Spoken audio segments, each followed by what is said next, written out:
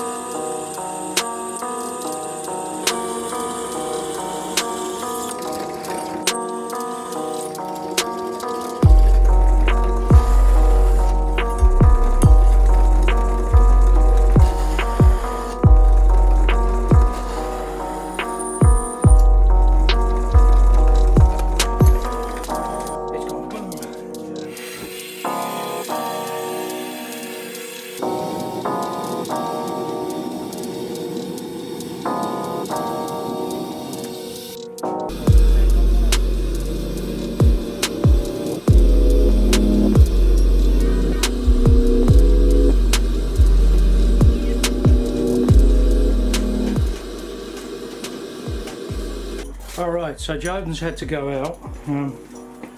We've just heat treated the blade, you saw that.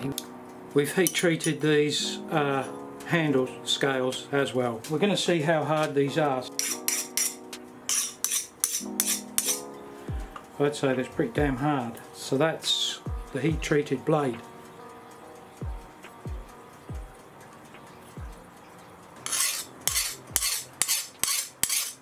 That is hard. So I can only find one clamp, so I'm just going to clamp that in there like that, and I'm going to temper that like that.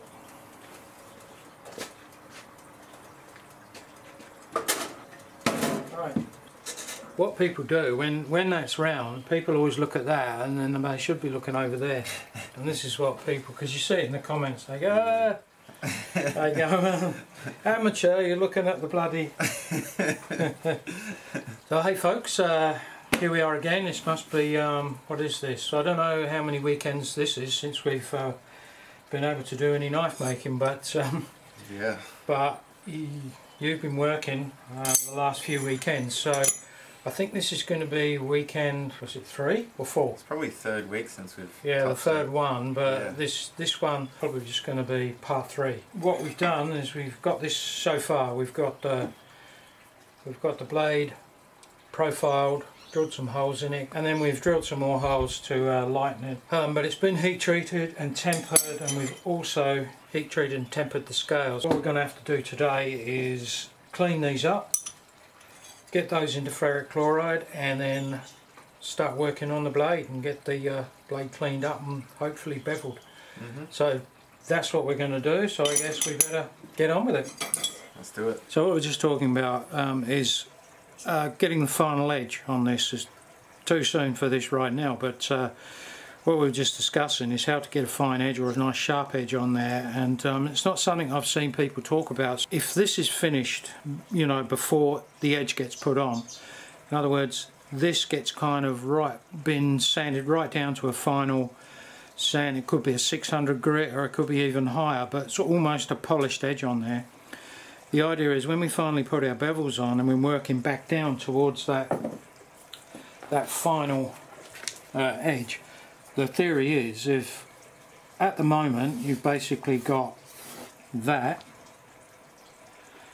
and it's all very rough, under the microscope that would be really rough. So if this got smoothed out completely and then this edge got finished like that, right down to a fine edge, then this very, very fine micro, or the point, is going to be nice and smooth, and you've got more chance of getting a really nice sharp edge. Well, that's my theory, and that's what I've been doing all along, and I've been fairly successful, I think. I don't know, what do you think? Yeah, I reckon so. Yeah. I can see that, definitely. Yeah. So that's what we're going to work to, but I don't know. If anyone's got any ideas, then they should make a comment, I suppose.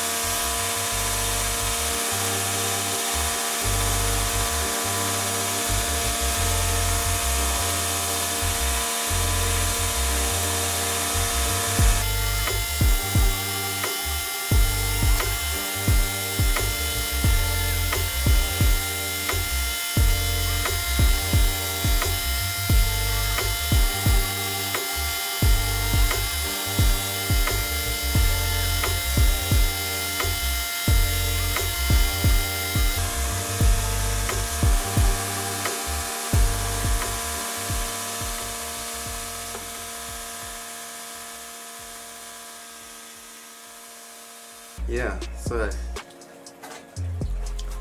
this is where we're at now. We've cleaned up the edges down to a real nice point. Surfaces there are the Scotch-Brite finish. Yeah.